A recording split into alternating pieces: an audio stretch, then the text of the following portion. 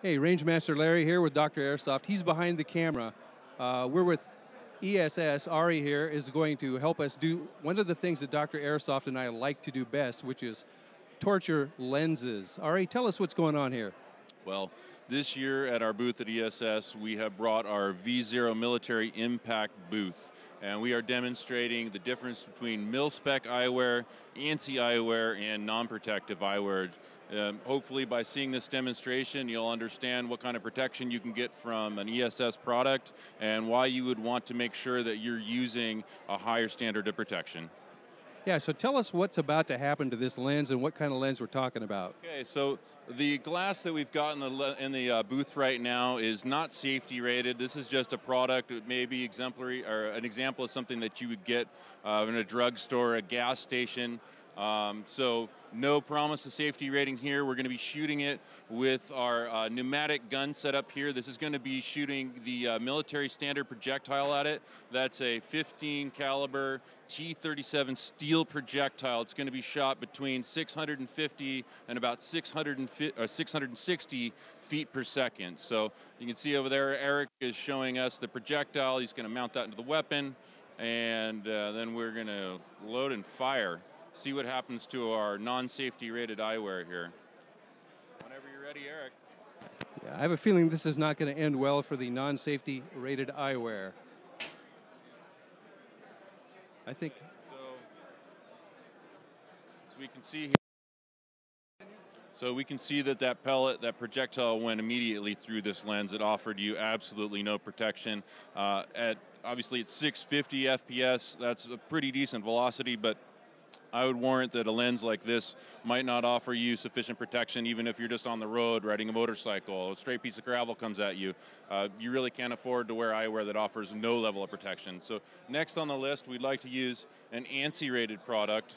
It's sort of a nondescript ANSI rated product, but it is rated to the ANSI Z87 2010 Impact standard. And that's what most safety glasses you're going to find out there are rated, whether they're laboratory type safety glasses or whether they're fashion or, you know, whatever those other different kind of channels that these might be sold in. So we're going to mount this guy on this head form, get that good to go, and go ahead and close up our booth again here. And yeah, do that for us, please. Yeah, don't want to have any stray pellet action going our way. So, Eric, whenever you're ready, we can go with round number 2. So he's loading the gun again here. You guys can get, there's actually a chronograph underneath it, so you'll be able to go around and actually see on camera there what the FPS was. Go ahead, Eric. Whoa. Okay, so as you can see, we had, go ahead, let's pull it out in pieces, I guess. Let's pull what's left of it out. So we can see that we've had a complete failure of the frame.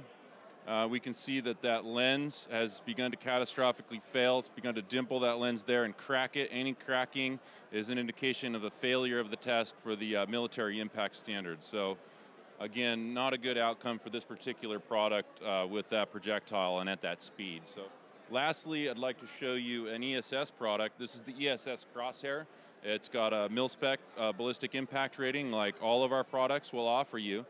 This is particular to the spectacle rating, by the way. So any spectacle mil-spec rating is going to give you incredibly good protection, but it is actually going to be a lighter duty protection than you're going to get from a goggle. So when you're using an ESS goggle, you've got a bit thicker polycarbonate build into the lens there. The standard projectile we would use to test a goggle would actually be a 22 caliber and completely different test. We can't recreate that test here.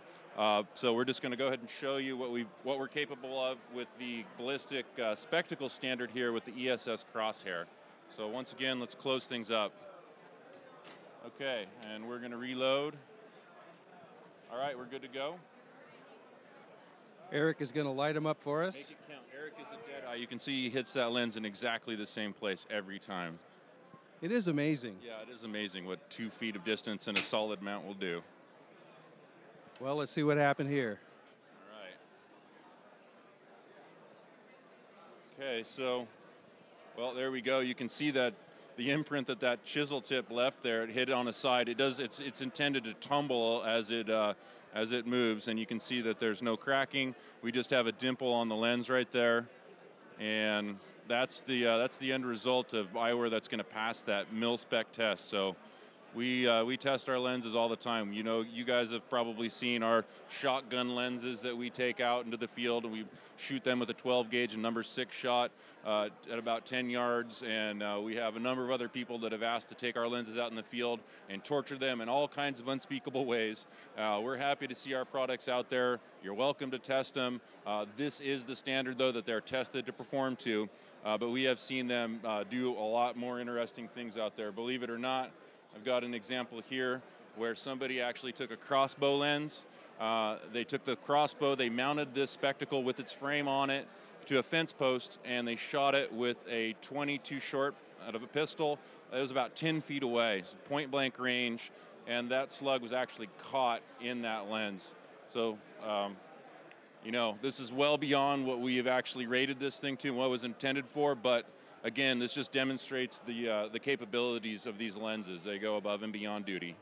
Thanks, all right. And kids, don't try this at home. We've already done it here for you. This is Range Master Larry with Dr. Airsoft from SHOT Show 2013 at ESS, signing out.